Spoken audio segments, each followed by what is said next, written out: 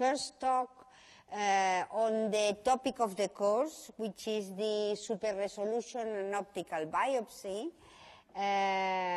going through all the systems that could allow an optical biopsy. That means, as we will see immediately, the sampling of the tissue in the body without active cutting or without aggressive invasion to the body.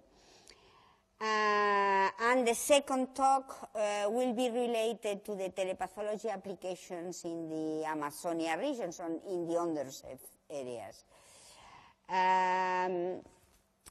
In here, a ver, ¿cómo veo yo? ¿Este es el de aquí? Okay. In here, as you will see, there is an endoscopic capsule of the latest generation that have active moving, and that during the presentation we will see that it is also able to take samples from the tissue. First of all, we have to agree on the definition of optical biopsy.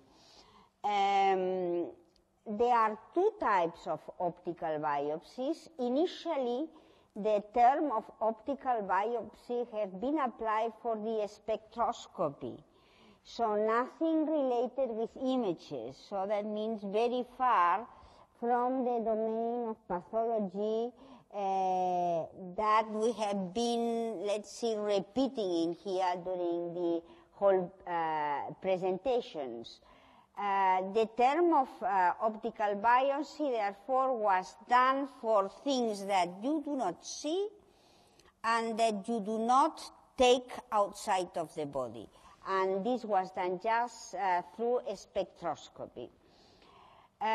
What is interesting is that now methods that allow to see the tissue allow to make the diagnosis. That means that allow to make the biopsy and the diagnostic procedures on images that looks like the ones we have in the microscope.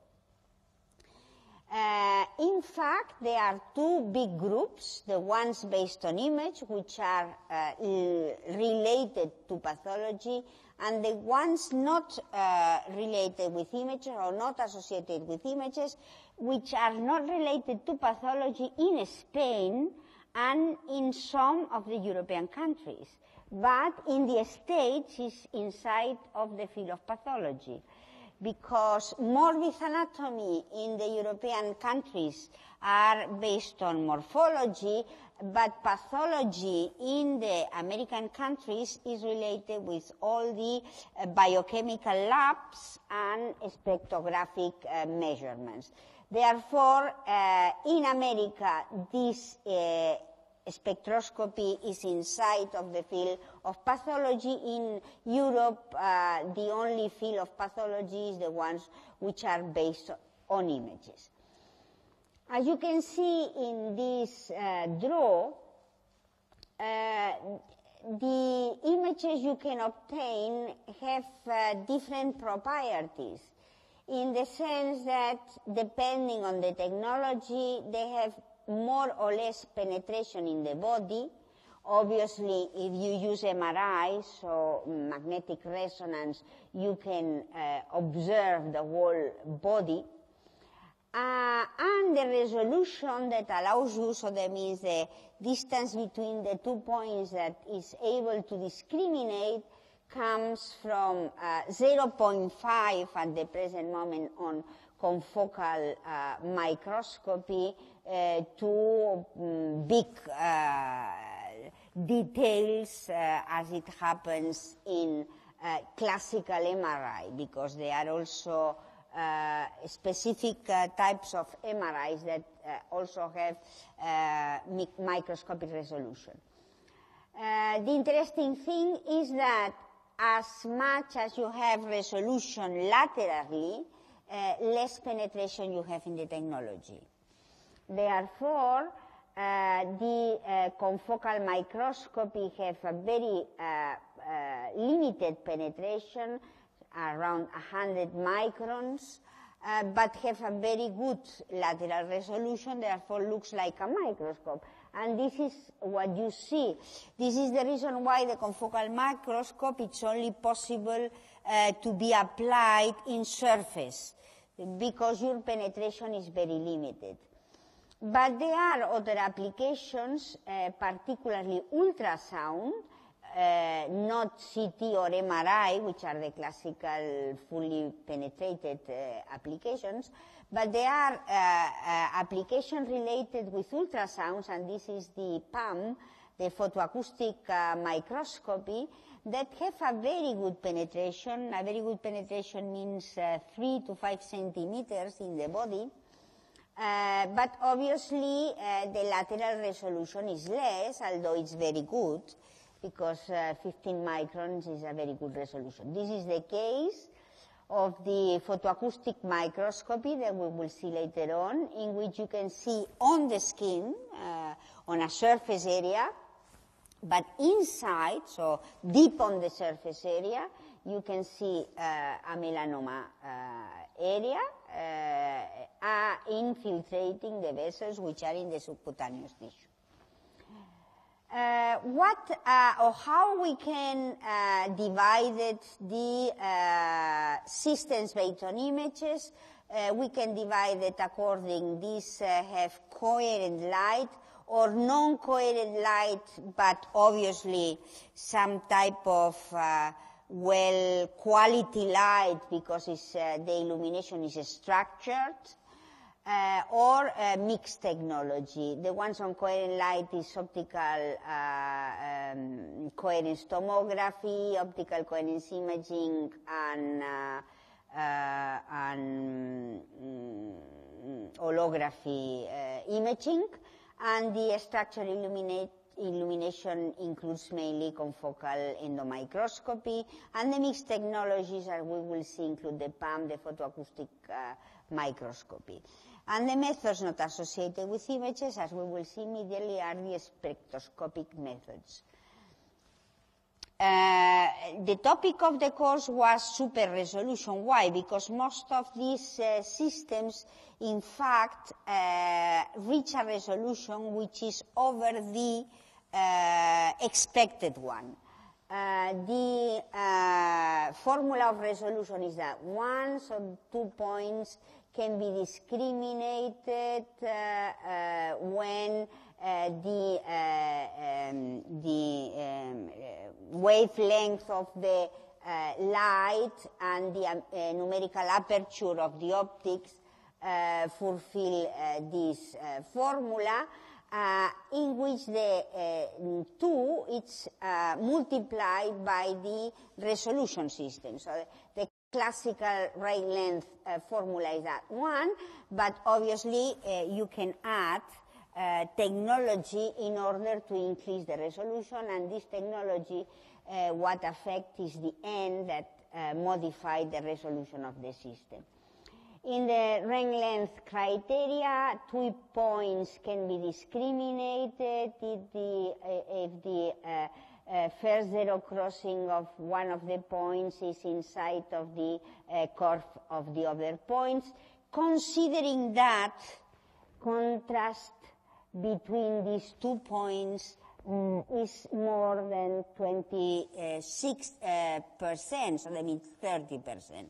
That means that in order to discriminate, you have to stain, or you have to contrast, or you have to do something.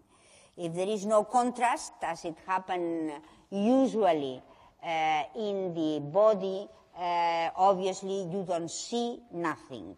There is an issue which is fully exploited at the present moment, and that issue is that the tissue of some tissues of the body and some areas of the body have autofluorescence. So you excite with a wavelength in generally near infrared wavelength, and then you get fluorescence from the spontaneous fluorescence from the body. Obviously, if you get a spontaneous fluorescence, then you increase the contrast, and if this contrast reaches 30%, then you are able to see 2 different points. Another very important issue, particularly in the field of pathology, where it's very common to use CCD cameras, so digital cameras, CCD cameras, but one chip CCD camera, so that means that the same chip records green, blue, and red information. In general, it's 2 double green plus 1 red and plus 1 blue information. What it happens is that from the resolution, spatial resolution of the chip, for example, if this is for 1000 per 2000 pixels, 1/4 of the pixel belongs to the red detector, 1/4 belongs to the blue detector, and 2/4 belongs to the green detector. The green detector is the main detector. So what you are looking in here, this is a raw image. The classical raw image that you get on the cameras is this type of image that obviously in order to see in color, you have to combine the information regarding red, blue, and green in order to see that image. And this is the combined image of that one. As we will see immediately, the resolution, the spatial resolution is lost because you combine some of the information. This is what happened with, you have a single chip camera, which is sensible through the 3 colors. The most developed cameras at the present moment are the Foveons, in which you have 3 layers sensible to the 3 colors at the same pixel. Therefore, you don't get this divided by 3 resolution, but you get a very nice resolution with this type of cameras. But these are not very common cameras in the average use in the laboratory. As you can see in here, the detail is better seen in the black and white image than in the color image. The reason is that the color image is a combination of 4 pixels which are around, and therefore you lose some of the details, and this decrease the contrast that we have been talking about.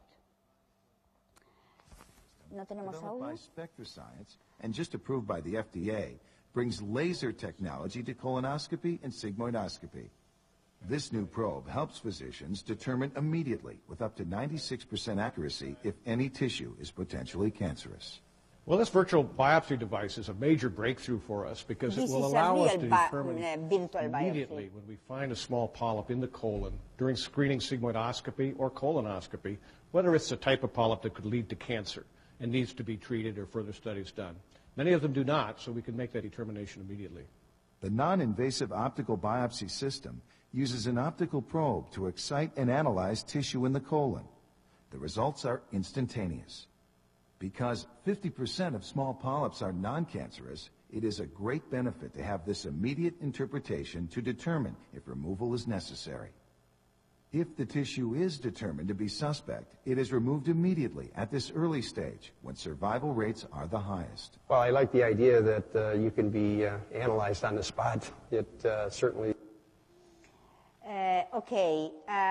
This is, as I mentioned, is a structured light, one of the techniques in order to get better resolution. And it's a structured light based on a spectroscopy, so that means based on something which is not images. The only thing you get in here are curves of the concentration of substances which are in the area, and those curves are interpreted as benign or malignant according to a training set that had been done in this system. This means that you do a colonoscopy and immediately you detect if that polyp or any area is suspicious or not. you take the suspicious ones and you can leave the rest of the items which are not so suspicious. Plus this, which is non-image data, it is called also spectroscopy when you use different colors, so that means different light spectrums or different image responses from the tissue. They call it also spectroscopy, although it's not the classical spectroscopy. It's another type of spectroscopy, which include also the images. The classical one are these ones. This is multi-spectroscopy in the sense that you get reflectance, polarization, cross-polarization, blue excitation, and ultraviolet excitation in the same area. This is the cervix of a woman. And from that you can see clearly, and we will see later on, that this is also used in the gastrointestinal area.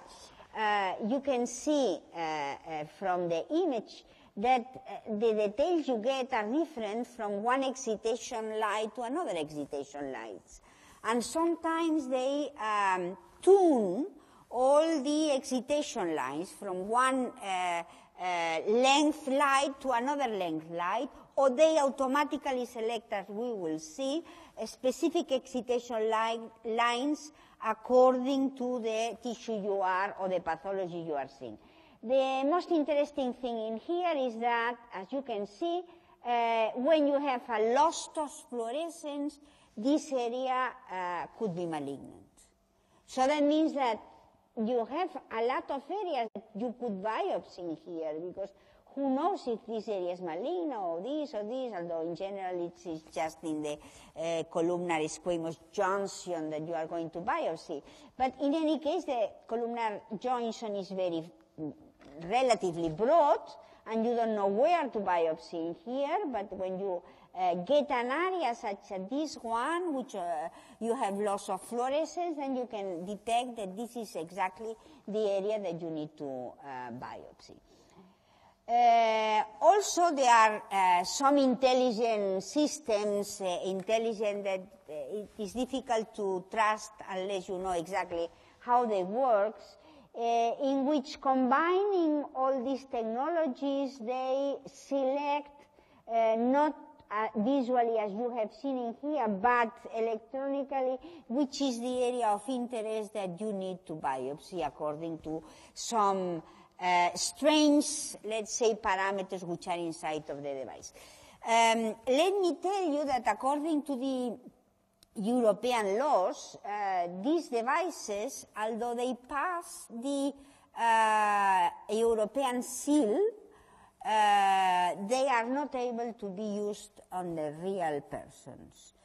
Most of these devices, nevertheless, they come from America, and they have passed the FDA, and the FDA requirements are more or less similar to the European mark, CE mark, therefore it will be easy to pass the European CE mark. But on the contrary, there are a lot of European devices that will not pass the European label because they do not have sufficient quality in order to pass the label. Another very important application, which is non-image based, so it's based on the Fourier domain transformation curves obtained excitating the area with infrared.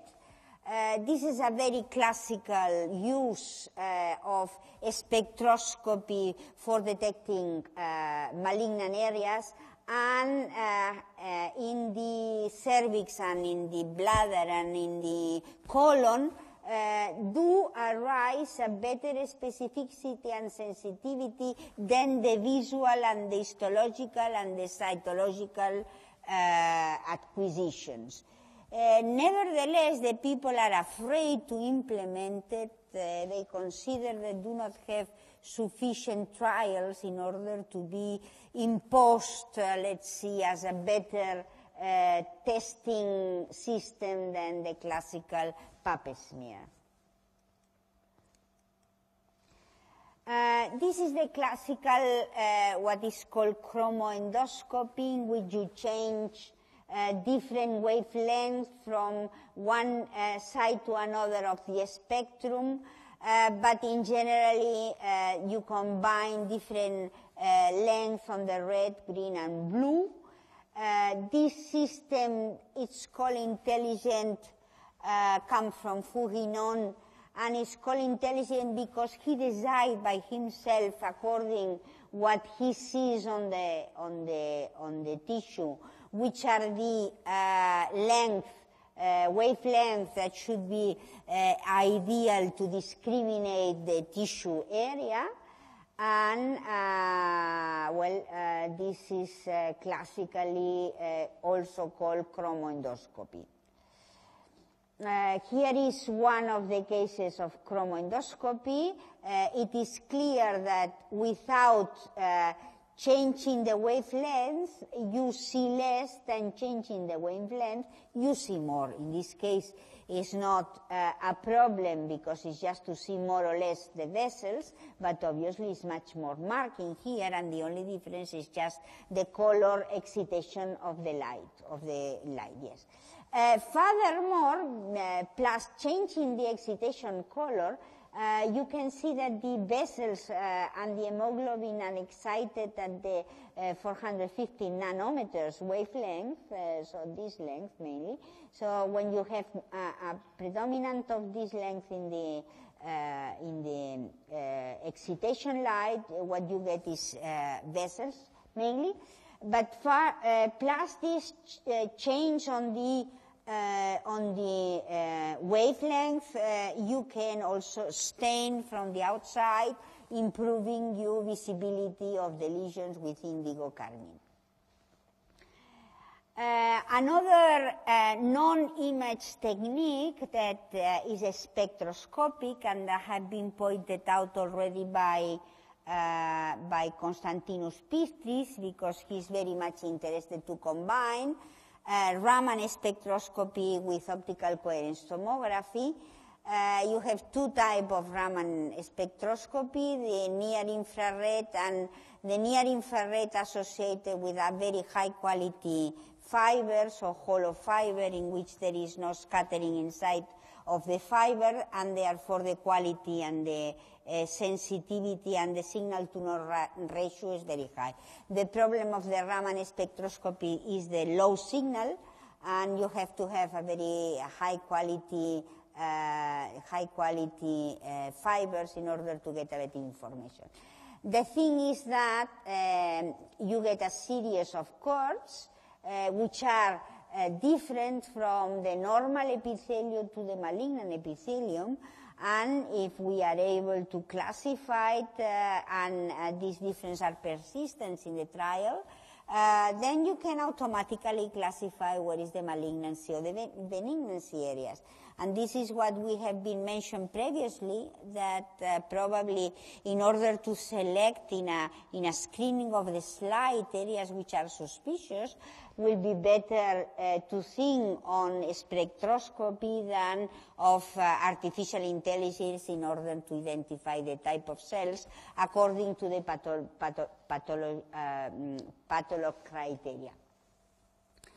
The better resolution system, as you have seen, it will rise 0.5 microns, is the confocal microscopy applied on living tissue, generally with endoscopy.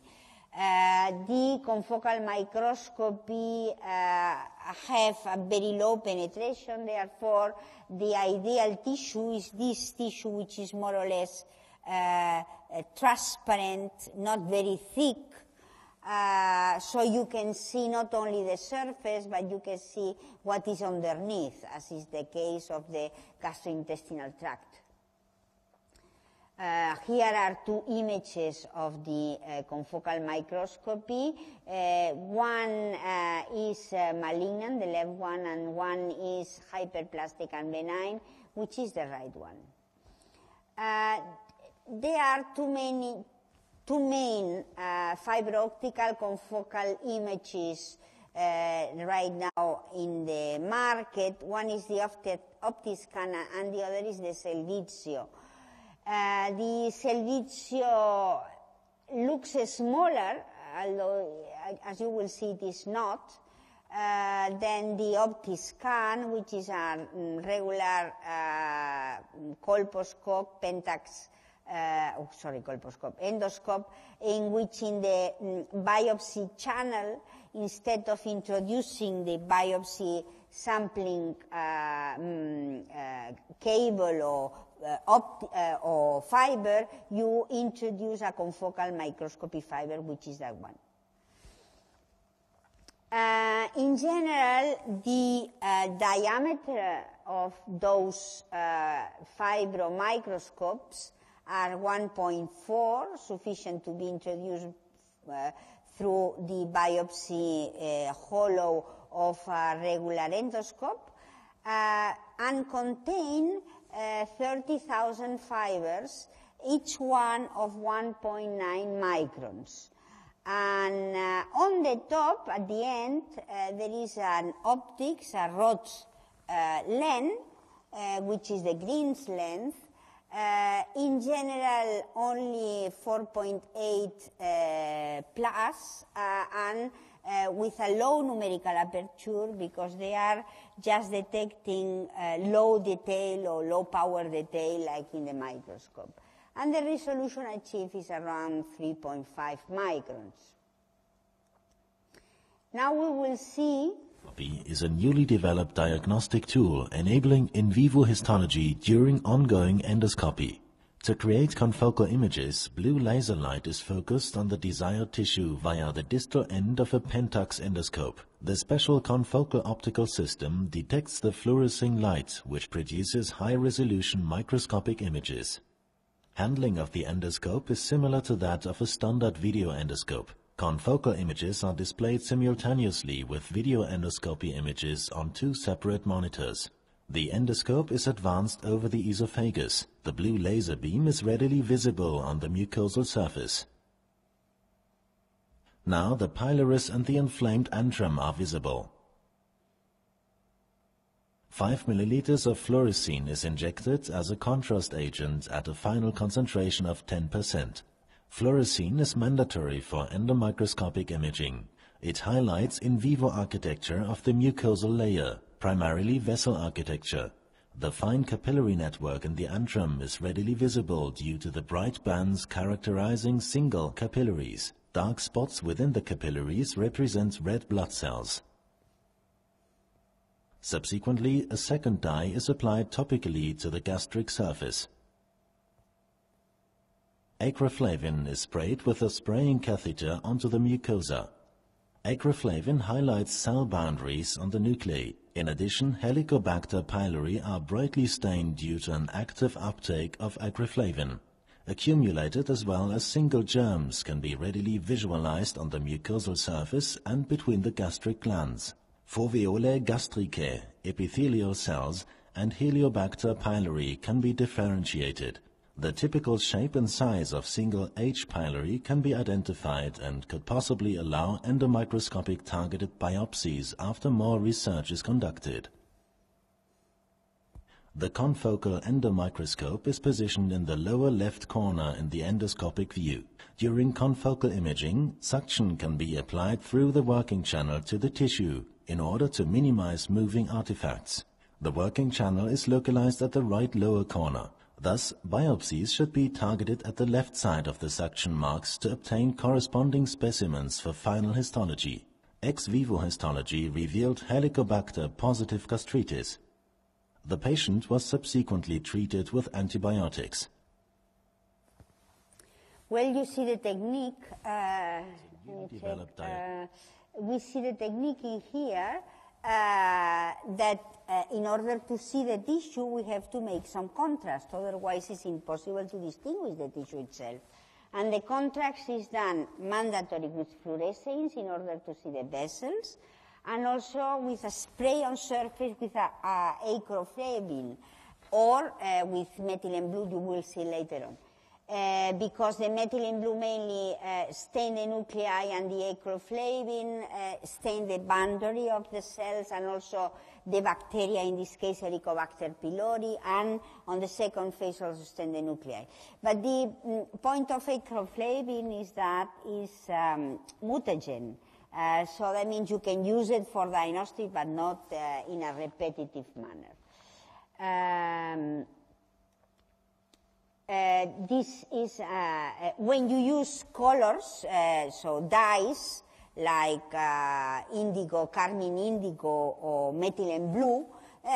You can call also this chromoendoscopy, because you just not only see it macroscopically in color, but you also see stain the nuclei inside of the endoscopy. Year-old male patient is scheduled for chromoendoscopy and endomicroscopy because of dysphagia. Subtle irregularities are visible in the middle third of the esophagus. Some nodularities and shallow ulceration are present. Lugol's solution is sprayed onto the surface using a spraying catheter. The iodine within the solution binds with glycogen within normal squamous epithelium and leads to a brown colorization of the surface epithelium. Neoplastic and inflamed areas remain unstained. A large area of unstained mucosa becomes visible after intravital staining. The borders between the suspected neoplastic lesion and the normal squamous epithelium can be easily identified. Chromoendoscopy is used to unmask the area of interest. Subsequently targeted endomicroscopy can be performed. The endomicroscopic window is positioned in the lower left corner within the endoscopic field of view. Images can be obtained following gentle contact and pressure with the endomicroscopic window at the mucosal surface. Fluorescein is injected as a contrast agent for endomicroscopy. Well, this is for the Squamous epithelium is displayed as gray cells with low contrast. However, capillaries are brightly highlighted in the lamina propria. Here, irregular and twisted tumor vessels can be identified. Changes in vessel architecture is on time, so that means that it's moving. It's not a very nice image as you have seen previously. Different depths using additional buttons of the endoscope control body. Subsequently, acroflavin staining is used to further characterize cell architecture. Acroflavin is also applied over a spraying catheter. Acroflavin highlights surface cells. Nuclei and cell membranes become readily visible.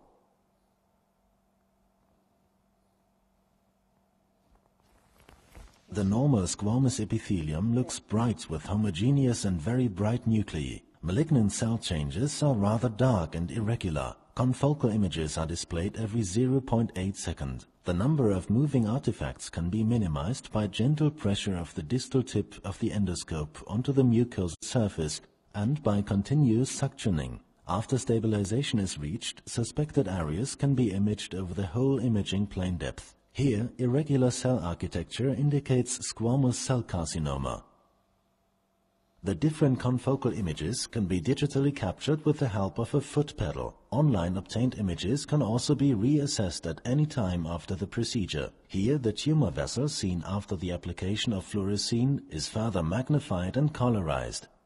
Malignant, irregular and dark changes are seen in contrast to bright normal cell architecture of squamous epithelium after local acroflavin application. In the magnified mode, single cells with normal nuclei are marked with an arrow at the right. The malignant changes are highlighted with a second arrow at the left. Endomicroscopic guided biopsies revealed a poorly differentiated squamous cell cancer. Okay, so that means that we can do chromoendoscopy. In this case, it's like a screening endoscopy in the sense that you stain the area with Lugol, iodine, in order to mark the areas that contain glycogen, which are the normal cells, And those areas that does not contain glycogen could be pathological or malignant. And furthermore, you do microscopy with acroflebin and fluorescein in order to see the areas of malignancy transition. As you have seen, there are some malignancy. But furthermore, you can also immunostain the fluorescence, so make immunofluorescence with a specific antibodies. Some of those antibodies could be, or could determine, or could detect specifically pre-malignant or malignant areas. Therefore, you can go directly and selective to the area of interest.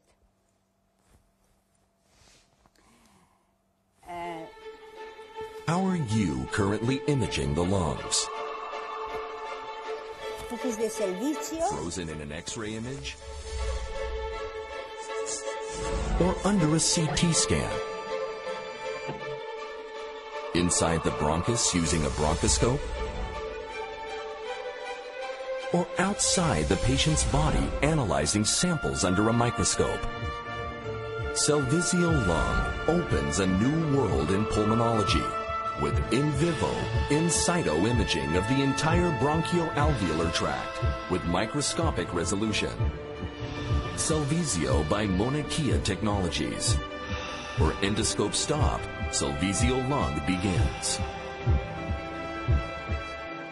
Cellvizio Lung enables doctors to safely reach distal areas in the lung.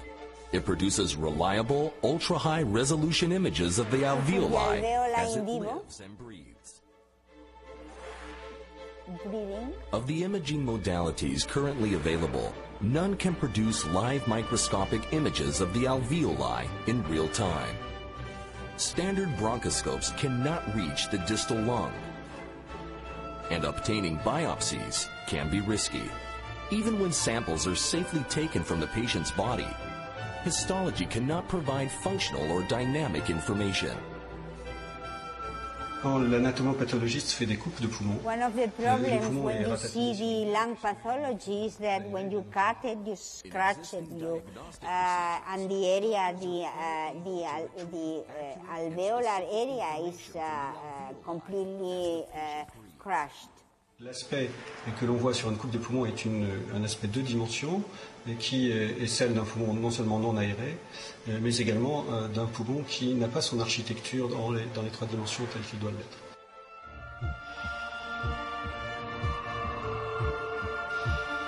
Cellvizio Lung begins where bronchoscopes stop. It can reach the alveoli and visualize their dynamic process at a microscopic level.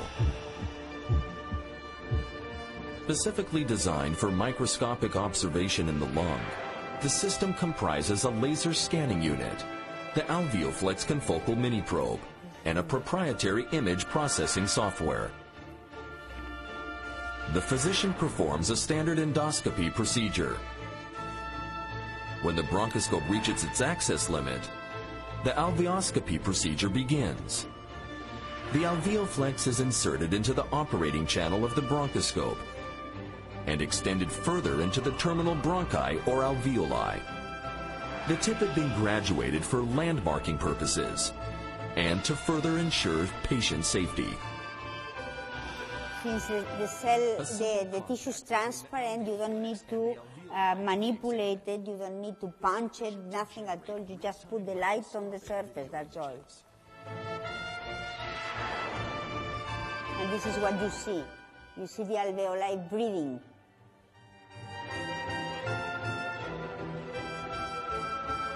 At the heart of the Cellvizio system lies a unique patented laser scanning unit, LSU. The LSU integrates a blue laser diode.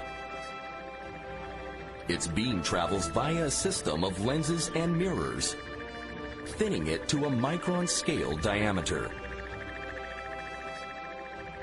At the end of its course, the beam is injected into the Alveoflex mini probe's fibers with unprecedented scanning accuracy and speed. The Alveoflex confocal mini probe is 1.4 millimeters in diameter and is comprised of 30,000 optical fibers. The core of each fiber is 1.9 micron. Each fiber is injected 12 times per second in a rapid sequence, one after the other. The laser beam travels through the fibers of the confocal mini probe until it reaches the area to be examined within the patient's body. The laser scans a 600 micron area of living tissue, and the resulting lateral resolution is 3.5 microns. Cellvisial lung takes advantage of the naturally occurring fluorescence of the lung, revealed by the blue laser. The light re-emitted by the scanned area is collected by the confocal mini probe and guided back to the LSU. With its proprietary software and image processing algorithm, it produces real-time microscopic video images of alveoli that are viewed on screen and recordable. Cellvisial lung is the result of 6 years of research and development by Mauna Kea Technologies in France. A multidisciplinary team of professionals from the fields of biology, medical optics, astrophysics, imaging processing, and computer engineering work together with a singular objective: to provide clinicians with innovative, minimally invasive imaging devices that improve pulmonary patients' lives in routine procedures. Cellvisial lung has the CE. Okay, you see this probe, which is inside of the endoscope for the lung, looks smaller than the one we have seen on the Pentax, on the Optoscan. But it's exactly the same size. It's 1.4 millimeters and 30K number fibers of 1.9 microns each one, and the same resolution as the previous one. But the coating is almost transparent and very thin, so therefore it looks like only one fiber, which in fact they have 30,000 fibers. Scanning the area.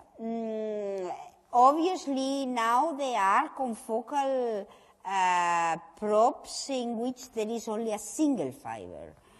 This single fiber have to have a lot of very high quality on the material in order not to spread and lose the light. Now we come to another type of structured light system for spectroscopy and real biopsy. And this is the video endoscopic capsule. This is a pill that you swallow, and it goes through the intestine, taking images from the intestine. And as I mentioned previously, the first generation was the M2A from Imaging Technologies, I think is the name. Now the second generation is from Olympus, Norika, and Sayaka is the one we are seeing in here. The Olympus is the less evolved one because, as you can see, the camera is on the top, on one vertex, and the most developing ones, the camera is lateral placed, and the reason why it's lateral placed, you will see here, is because meanwhile they are rotating, and they are rotating because they have in here, I mean, they do not have power inside, they have power, but they do not have batteries inside of the pill. They are charged from the electromagnetic field from outside, and the electromagnetic field from outside, which is handled by the patient. These are the leads, by the way. These are the leads, that can be different type of leads, for fluorescent leads, white leads, different type of wavelengths in order to do spectroscopy. So these are charged from the outside, and meanwhile they are charged, they are rotating the pill. Therefore, meanwhile they are moving through the intestine, he is rotating and getting charged, and taking pictures from everywhere. obviously they are coated. And at the present moment, meanwhile, they are using radio frequency ID in order not to lose the device inside of the intestine, especially when they have stenosis. So you will see how it works.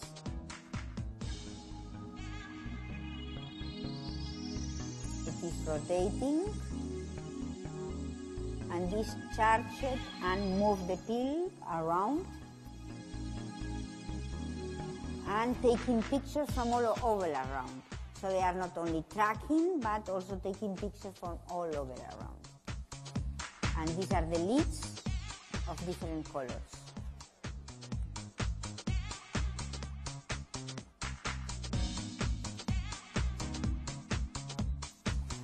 This is only useful for the small intestine because the lumen is relatively small, but in the large intestine the pill move around and get lost. You can have, if you are lucky, some pictures, but probably of not very good quality. Esophagus. Stomach also you get lost more or less, although this pill is tracked from the outside, so you can move it in such a manner that you can push it on the lateral walls and therefore take better pictures. But obviously in the small intestine is very fine because the walls of the intestine are touching the surface of the pill. And you are taking pictures all over around, and thereafter you build it as a mosaic, like here. You stitch and build a mosaic.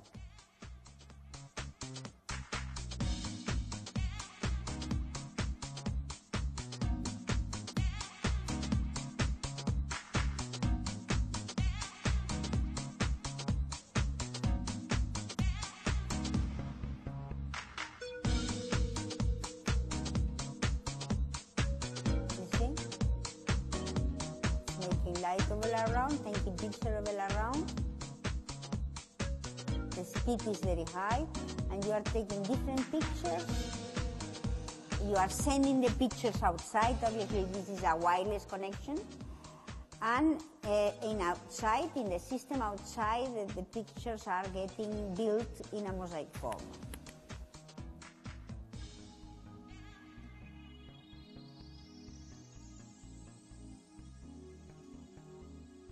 One of the problems of these capsules is they can get stuck somewhere.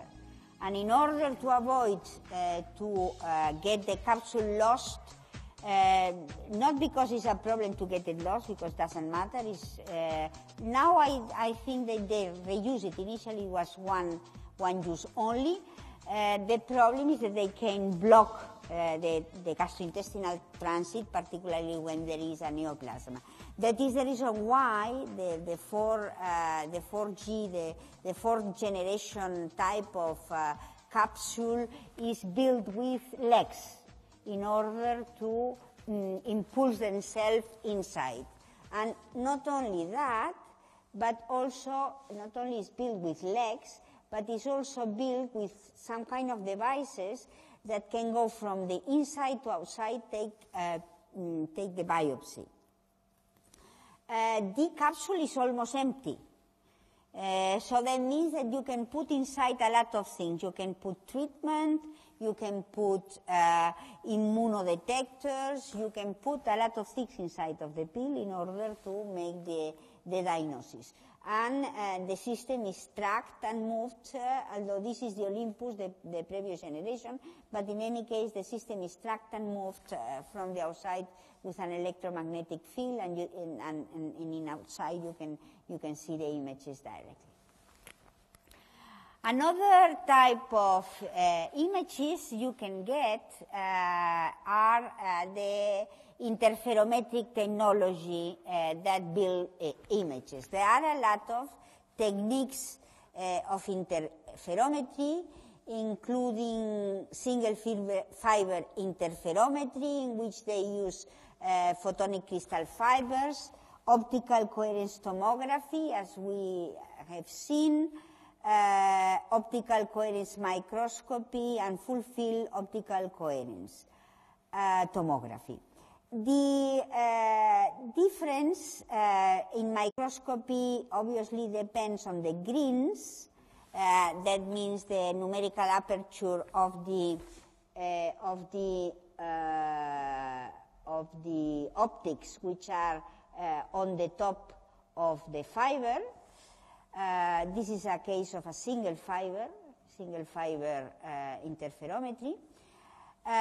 In the microscope, optical coherence tomography, your greens, your numerical aperture is is more than 0.5, and the greens can get even up to 1.2. But obviously, if you have a lot of detail, your penetration is less. So you have to move in between what are the needs inside of the medical application.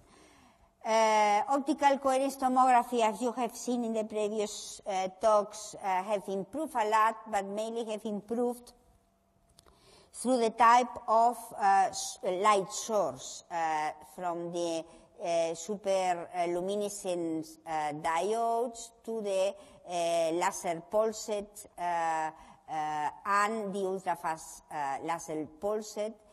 This is the latest generation that have an ultra-high resolution up to 0.5 micrometers. So it's a very good resolution that allows you to obtain almost microscopic images from the things you are viewing.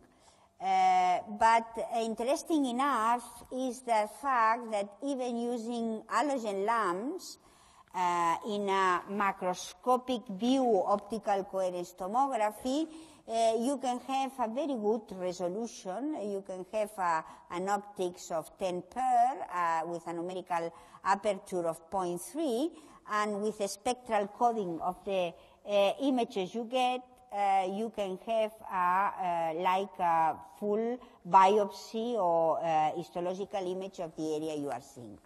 The most advanced technologies include the, as we have seen yesterday or the day before, the optical frequency domain imaging, so the Fourier transform domain, which is a lot of computer consuming in an imaging rotating system. So the top of the catheter rotates and furthermore move the wavelength from 1,200 up to 1,400 nanometers, getting all that information simultaneously, so the imaging around 1,000 points at the same time. And the latest system, which still have difficulties due to the speed, the lack of speed in order to obtain information from the interferometer imaging system, is the terahertz interferometer imaging.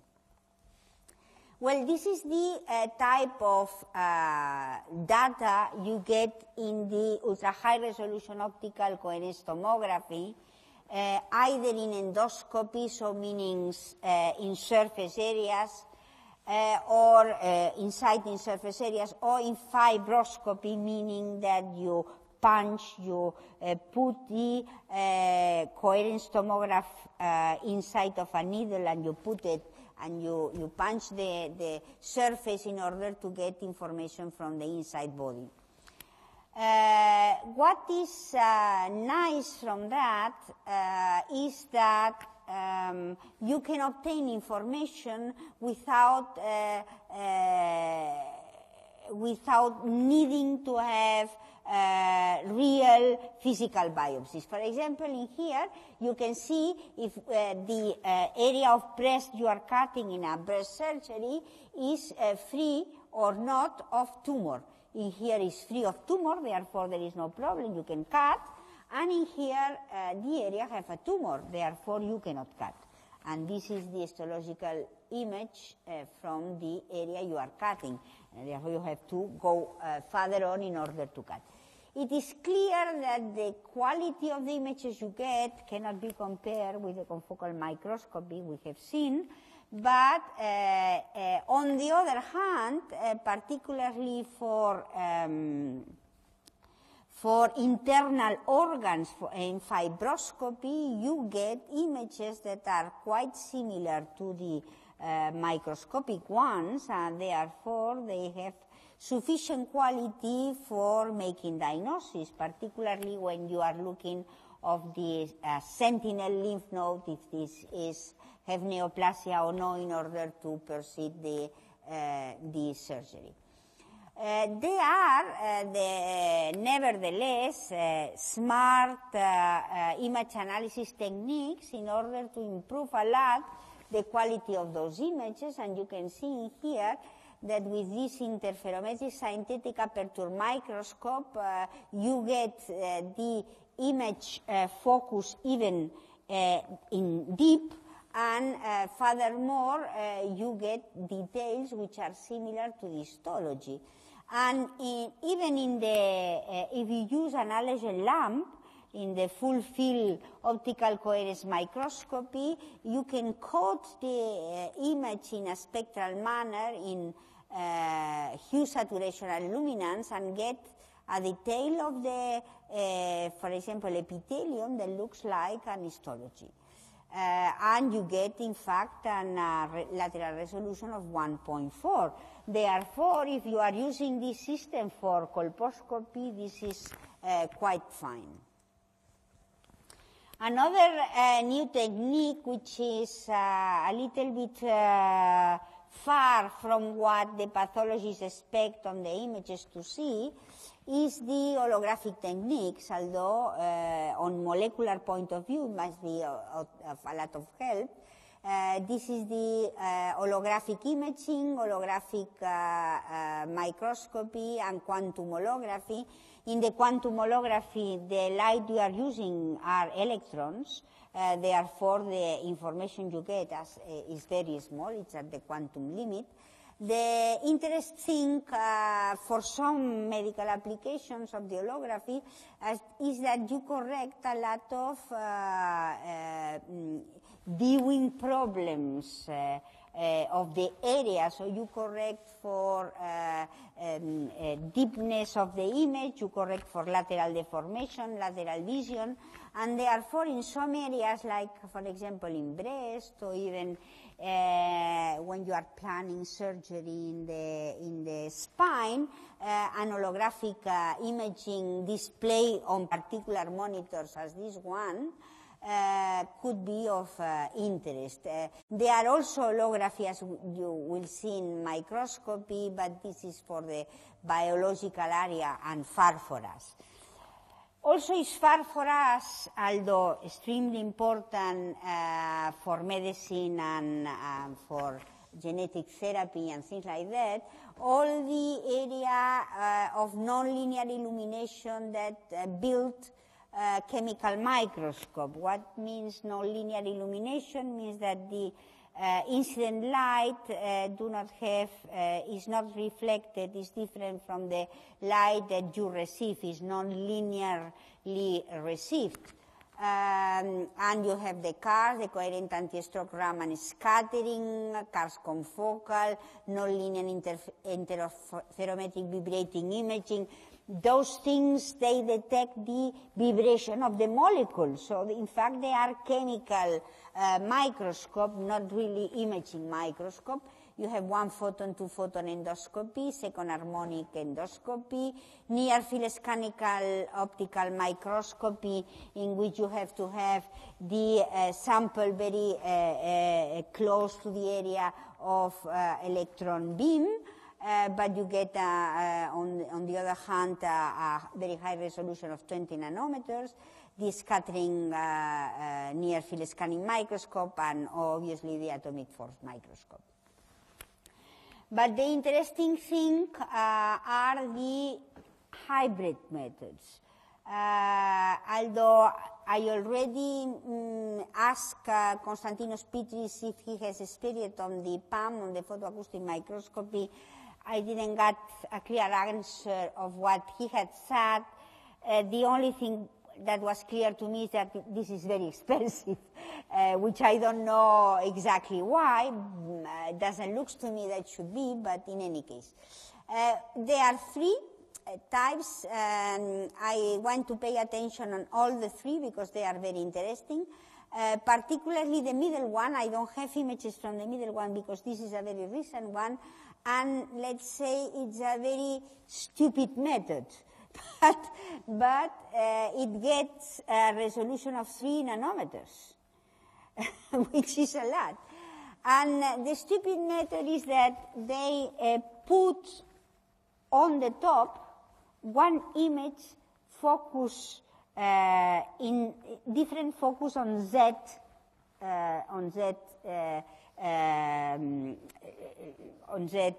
localization. So you have you take several images on different Z localization, and you make the difference between those images. And this difference will allow you to get 3 nanometer differences. So you can detect things which are very, very small. This is the through focus scanning optical microscope imaging. It's just subtracting images in different Z positions. Obviously in a very nice and very precise scanning system on Z position, but it's, let's say it's a very stupid method, and they get a very good results.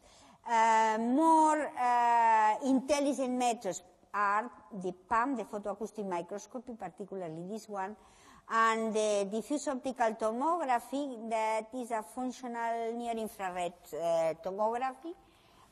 You excite the area, for example, the breast, with near-infrared, you get the optical density image, you get the second derivative of this image, and thereafter you code the different wavelengths in the spectral window. The spectral window has already been brought by Konstantinos Pritis, and in fact I took these images from him.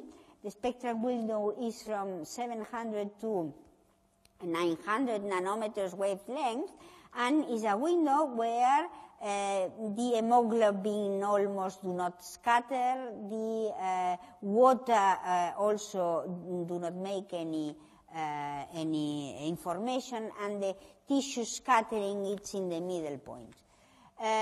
When you coded the 4 wavelengths, there are only 4 codes in here, 4 colors. If you code the 4 wavelengths, you get details which are not seen in normal even mammographies. And this is a cancer in this area of here of less than 5 millimeters of diameter. Obviously, you can mark also the things with beacons. You can mark molecules which can be excited with the infrared in order that they go directly to the areas of interest, and then you do the dot, the diffuse optical tomography, and then you see where those areas have been deposited. The nice thing of the photoacoustic microscopy that we will see immediately is that this is an ultrasound technique. Therefore, they get the penetration of the ultrasound. They get 3 centimeters of penetration, but they have the lateral resolution of almost a microscope. This is based on the fact that if you use a very short pulse laser in a tissue, you get a vibrating wave from the tissue, and this vibrating wave, which is a thermoelastic expansion of photoacoustic wave, can be detected by an ultrasound probe. And with a high-quality ultrasound probe of 5 millihertz, you can, and 800 nanometers light, you can get a deepness, because the nice thing of this system is the super depth. with a high lateral resolution. You have a super depth resolution, and this is the images you can get. There are very few images. This is the only one I could bring for presentation. Now, this is what we get in non-invasive techniques. We get images that, besides the spectral images, are close to the pathology area. This is one of the reasons why the endoscopists or the doctors do not feel comfortable on doing this or self-sufficient for making a diagnosis, because they are not really trained on morphology as the pathology is. Therefore, this should be supported by pathology, not physically in the area of endoscopy, but at least at distance. And the problem is the way the pathology have to be trained. And I'm going to show you 2 slides of the way the knowledge comes to medicine. They are very funny slides, because you will see that the knowledge of pathology are different from the knowledge of the rest of doctors. The way we get the information is not similar to the rest of doctors. The first slide is the, let's say, non-good based knowledge for doctors, but these are knowledge that exist. I mean, there are doctors that base their knowledge on eminence, on vehemence, on eloquence, on providence, on loss of confidence. So I mean, instead of being, no, this is that, in order not to show that he is not sure of what he is doing. Nervous-based, this is very clear in medicine.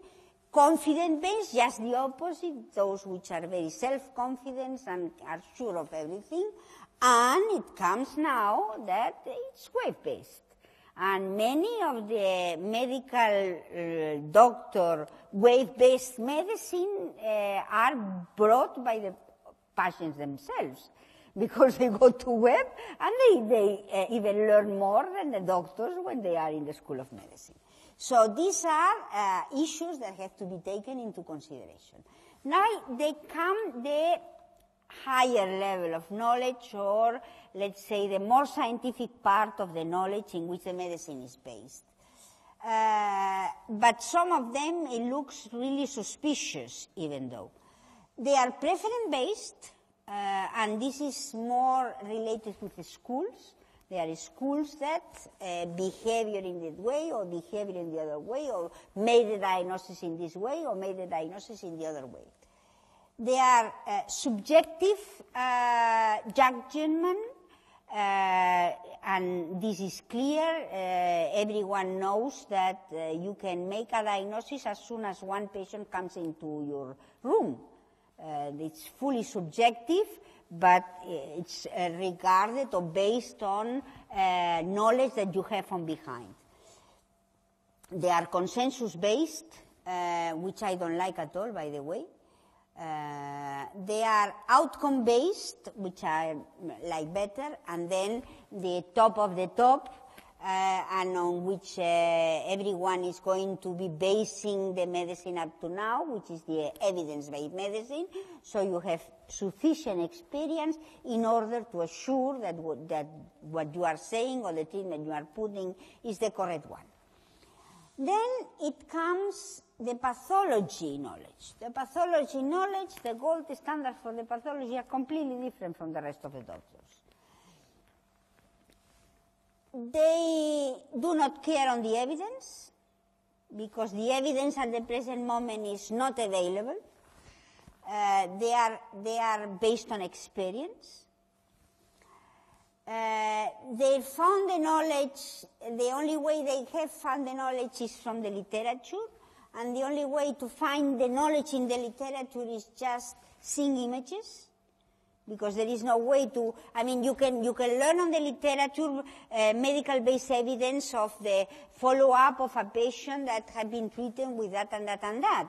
But you cannot base your knowledge of pathology unless you see the image. So you are basing your knowledge on the image comparisons. And this is the reason why we are pushing so much the project of training pathology quick with imaging comparison quick, in order to have as much as possible have the pathology trained on a new tool as this one. Obviously, there is an eminent role. I mean, in pathology, everyone knows that they say this is this because I say that this is this. That's all. Full stop. No question about. And this is this because I'm an eminence on the area of the pathology we are talking about. This is based on interpretation, which is obviously nothing to do with evidence. You just interpret the things in the way you think they should be interpreted according to your experience and the images you have seen previously. And you have a sixth sense, or sexto sentido in castellano, that when you see something, this smells to me like a neoplasia. And probably your first impression is the right one. So you mean that the knowledge of the pathology doesn't have anything to do with the real nice knowledge? Oops, no. Sorry. The real nice knowledge, which is the evidence-based knowledge. So pathology are not guiding for that. Therefore, how can we provide the knowledge to the pathologist? And I say to the pathologist because the endoscopists do behave in a different manner. I mean, these are not based on images. They are based on evidence-based medicine. So how can you bring the knowledge to the pathology? The only way to bring the knowledge to the pathology is to bring sufficient image comparisons and even to leave the system automatically to find the comparisons in order to bring to them to make the diagnosis. And this is everything for today. Thank you very much.